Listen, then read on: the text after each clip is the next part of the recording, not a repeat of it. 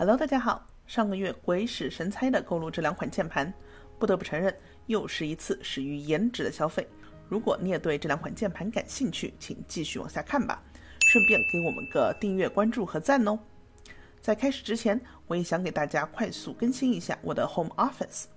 上次更新办公区域大概是去年年初，最近呢，我就看着这些电线很麻烦，就弄了个篮子，把电线都装在里面，这样就不影响我吸尘了。然后呢，还添置了这个有冷暖风的戴森的风扇，而且它的风吹得比较自然，这个冬天过得非常舒服，不知不觉天气都回暖了。让我们来拭目以待它在夏天的表现吧。接下去就是我的娱乐区域了，这里和办公区域是彻底分开的。平时呢，我在这里剪辑视频、看电视和网上冲浪。噔噔噔噔，这个升降桌是2020年老公司给的，对，你没有听错，就是2020的上半年。花了我将近2年的时间才终于把它组装归位。这个桌面超级大，我的27寸的 iMac 在它上面都显得有些迷你了。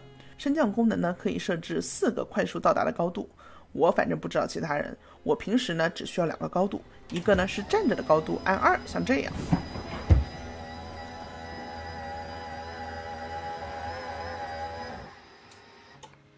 一个是坐着的高度，按1，像这样。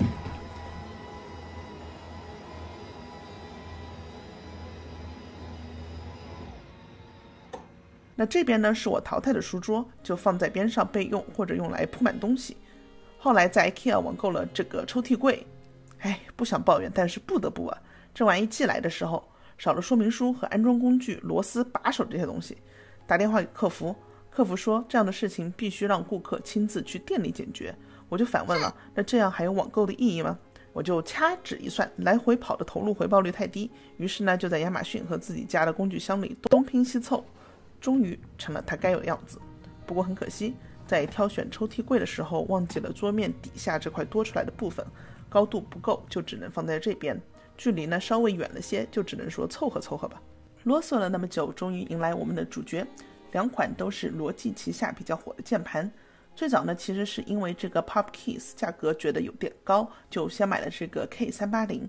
亚马逊价格在$30上下，其他的配色价格会稍微高一些。一直以来呢，作为苹果电脑的用户，对于键盘的购买多少有点担心各种键位的适配度，因为苹果电脑它有一个这个 Command 键，在常用的适合 PC 的键盘里找不到，这样的键盘呢，对于苹果电脑来说基本上就是废物了。所以先买了 K380 这款平价的，发现都已经适配到这个键位， PC 和 Mac 兼容度都比较高，才放心购买了 Pop Keys。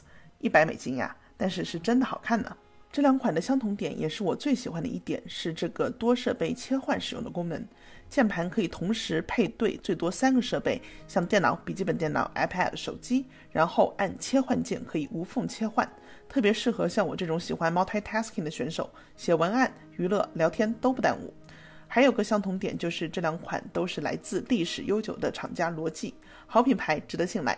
之前也试过颜值很高的杂牌键盘，整个质感只能说是无法描述了。接下去来说说这2者的不同，或者说 Pop Keys 这款到底值不值得那多花出去的$70。首先就是颜值， Pop Keys 的3种配色都很棒，粉色呢是我第一眼看上的，不过因为3种粉都太接近，没有很明显的 contrast， 所以最后还是选了这个马卡龙配色。打字的手感呢就真的很复古，敲着敲着总觉得会上瘾。不过如果你的室友不喜欢那么大的声音，还是直接考虑 K380 吧，它打字可以说是无声无息。不过有个问题就是按键相对小了点，对于我这个胖胖的手指，很多时候呢都会按错。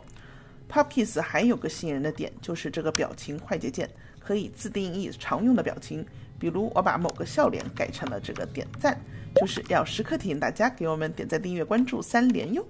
那就顺便介绍下这个 Pop Keys 适配的软件吧，叫 Logitech Options。在软件里可以自定义上面这些按键的功能和边上这里的表情。用惯了苹果自带键盘的朋友可能已经发现了，这2款键盘和苹果自带的比较，就是缺少了屏幕亮度调节的按键。在 Pop Keys 里呢，我就把其中这2个键位改成了亮度调节，不过暂时还没有适配相应的键位来替换，全靠自己的记忆力。因为 K380 这一款是没有软件适配的，所以键位是没有办法自定义的。Pop Keys 在打字的过程中需要一定的压力，对于平时不怎么使用机械键盘的小伙伴来说，可能需要几周的时间才能去适应，才能确保按下去的每一下都有回应。